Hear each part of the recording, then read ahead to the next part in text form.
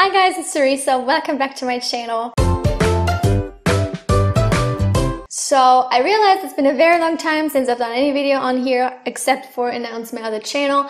But recently I thought, you know what, I should at least talk about the books that I read over the summer because I haven't done so yet and it's driving me crazy to have this pile sitting here. Like I need to talk about these books at some point and time is just running away from me. So I thought, you know what, I just sit down today and do a little bit of a wrap up of the books that I read since the last time I talked to you about books, which was in March, I think. That's insane.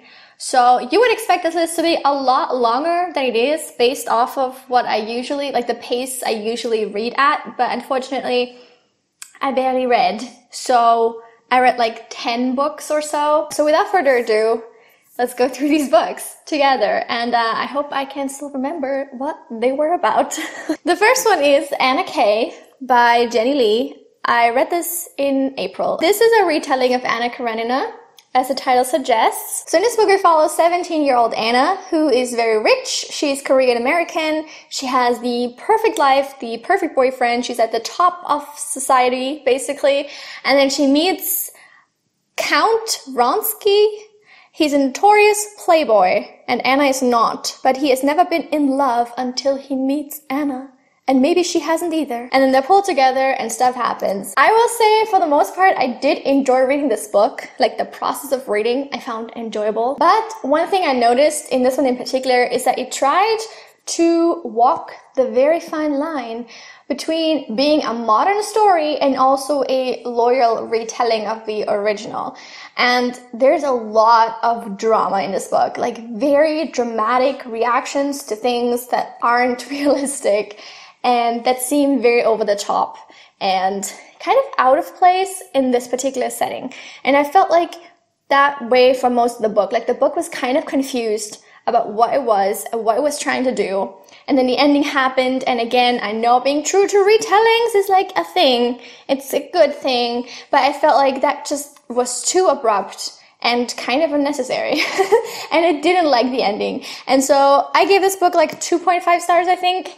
I don't think it's terrible, but I don't think it's particularly well done. And another thing I noticed is that there's so many like spelling errors and punctuation errors in this book that it really drove me crazy. Like I am not somebody who looks out for those specifically, but if I notice it, like if I can't help but notice it a lot in a book, that's a big no-no for me. Like you shouldn't be distracted by the terrible punctuation and spelling. Unfortunately, the next book isn't much better at all. In fact, it's actually worse because this book I didn't even finish, and that is The Honey Don't List by Christina Lauren.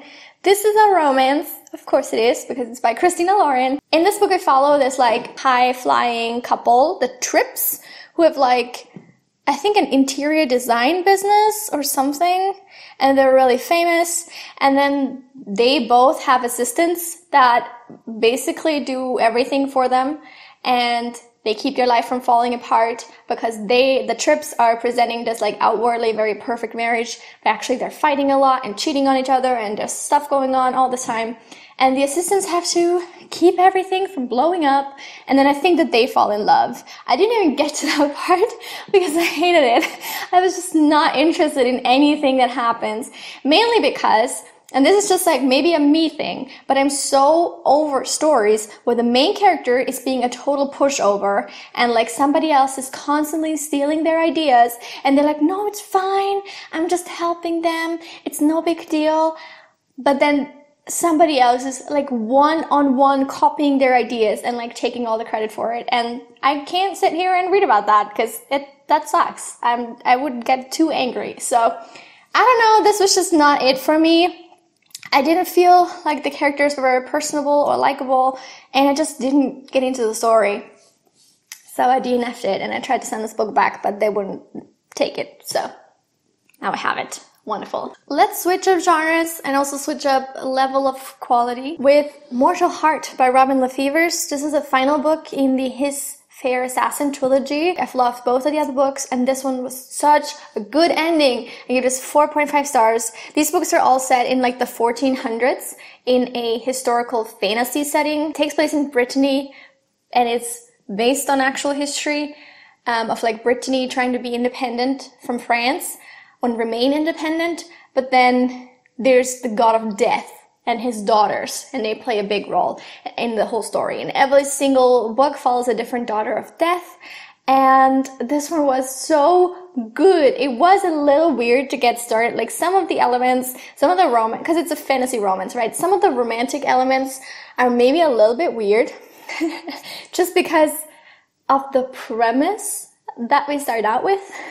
But things change, they get better, and I just thought it was a really cool story. I just love everything about this series. I will probably reread it until the day I die. I think it's very well written. I love the way that history and fantasy come together and make the perfect blend, and it's just a fun, lovely story. Another fantasy trilogy I finally finished is the Daevabad trilogy by S.A. Chakraborty. I only have the first and second book here, because the third one I still have at my parents' house. But these are called The City of Brass, The Kingdom of Copper, and The Empire of Gold, I think. These books are also kind of like historical fantasy. They're set in the 18th century in Cairo and follow this like orphan girl who gets to go to Daevabad, this big jinn city, and it's very political, there's romance, and it's just a lot of fun. And my favorite of the three was definitely the second one. I felt like there was so much happening, and it was so crazy, and I was just in love with it. I think I read this book, it's kind of big, but I read it very quickly because I could not stop. Next, let's talk about A Murderous Relation by Deanna Raybourn. The series that has just consistently gone downhill ever since the first book, and it's the most sad, the saddest thing ever. This entire series is like a 19th century detective kind of romance story following Veronica Speedwell, who is a lady detective, and her partner Stoker, and they solve crimes, and every book is a different crime. Now the problem with this series is that it's basically entirely carried by the will they won't they tension between the main characters, and I love that, especially if they're fun and interesting and likable characters, and I think that really works very well. Unfortunately, in this book, it was literally the only thing that kept it going. The entire series, it was hinging on this tension because the mysteries had grown kind of lackluster, and the rest of the like kind of sub mysteries that existed were just not that interesting and not that mysterious anymore. So it was just about this tension, at least for me. And in this book, they finally got together, which honestly is like way too late anyway, because 5 books, really? And then it's just such a lackluster thing that happens. It's just so disappointing. Like all of this build up. And if you're gonna do a lot of build up, you better make it worth your while. And this isn't it at all. This was terrible. It was poorly done. I gave this book, I think, about 2 stars. I don't even remember what the mystery was. I also read The Butcher's Hook by Janet Ellis. This is set in the 1760s. It follows 19-year-old Anne, who is the daughter of well-to-do parents. She is very much neglected by her parents. Her father's very strict, her mother's very absent. And so she leads kind of a miserable life. One day, though, she meets the butcher's apprentice, Fub, I think is his name. It's a terrible name. I don't know.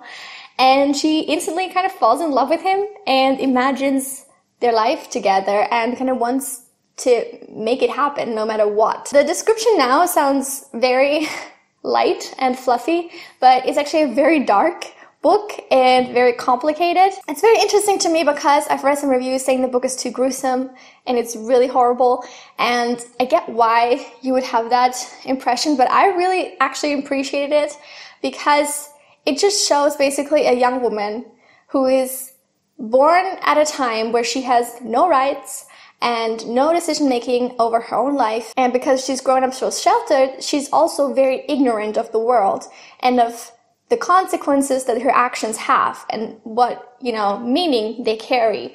And so she's behaving very much like a child in a lot of ways. And she has this stubbornness about her and this will to just make the life that she wants happen, that she really won't shy away from anything to make it so. And I find that really interesting because even though she does do some very questionable things over the course of the book, she still remains a likable character and somebody you still kind of relate to. I think I gave this book about 4.5 stars or 4 stars. I definitely recommend reading it, especially if you're into dark and kind of twisted stories. I also read Sweet Bitter by Stephanie Danler. This book is set in New York, and it follows a young woman called Tess who starts working as a waitress in a fancy restaurant and all the stuff that she gets up to there. The first thing that you'll probably notice about the book is the writing style, which is very flowery and very poetic, or at least pseudo-poetic. It's very clearly trying to impress you, and it's very self-indulgent in that way. And at first I really enjoyed it, but as time went on, I just got really bored with it, and it kind of started getting on my nerves. And I also realized that, like, the main character isn't that special, but she sort of is presented to be, and her life is presented to be so, like, deep and interesting when it's really not. And really not that much happens over the course of the book, like, plot-wise. Basically nothing happens. And so I just overall thought this was kind of disappointing. I think I gave this about 2 stars as well, like most of the books, apparently. I just thought, you know, I don't understand why you're trying so hard to impress me with the writing instead of focusing on the content of what you're actually writing. Like, it seems very pseudo-smart and highbrow when it isn't. Another book I read was Queenie by carty-williams. This is a contemporary fiction novel following a young woman called Queenie, whose life is basically just going downhill consistently. She struggles with a lot of mental health issues, with a lot of trauma from her childhood. She generally has a very difficult life. And I found this book so difficult to interact with. Firstly, because I think it's completely wrongly marketed, because it's sort of, you know, presented to you as like another version of Bridget Jones, which I'm already annoyed at that just because like a book follows like a woman in London who has relationship problems doesn't mean it's like Bridget Jones. Okay, can we get that clear? Also because Bridget Jones is kind of like a fun book. Like, it's not that deep. I haven't read the book, but like the movies aren't that deep. It's not, you know, as traumatic as this book is to read at some moments. I actually found it just kind of irresponsible not to at least somewhat mention the very difficult stuff that Queenie deals with. The way that she lets herself be treated is truly like sad to watch. How she kind of defers to the men in her life to give her value. And it's very sad to see. And, you know, she is this way because of her mental health issues that have remained unaddressed. And she finally does address them towards the end of the book. But for a large portion, this book isn't funny. This book isn't entertaining. It's just kind of sad to read, and you feel really bad for her. And at the same time, because Queenie is so closed off from other people in her life and also from the reader, it's very difficult to relate to her, because for so long, I couldn't understand her motivations until it was revealed that she had mental health issues. And I was like, okay, now this makes a lot more sense. I don't want to imply that it's trying to treat mental health issues like a plot twist. It's not. But I still feel like that should have been much more apparent, at least from the synopsis. You know, this is what this book is going to be like. But by the end of it, you don't really feel like you know her as a person. I give this book about 3 stars. I still think it's well written, and I think it's important to talk about these mental health issues. I just wish that that stuff was more apparent from the get-go. That people aren't made to expect that the book is about one thing when it's about a completely different thing. I don't know to what extent the author has like an influence on how her book is marketed. So this isn't on her, maybe, but I just want to point that out, that if you're gonna read Queenie, it's not a fun book. What is a fun book though is The Duke Who Didn't by Courtney Milan. This is a really cool take on the typical historical romance. So in this book we follow Chloe, who is Chinese, and she lives in a small town in England called Wedgeford. Actually, a lot of the population in Wedgeford is Asian, or partially Asian, and they have these trials that they put on every year that are a very elaborate game that everybody gets involved with. And for this year's trials, Chloe's old friend Jeremy comes back.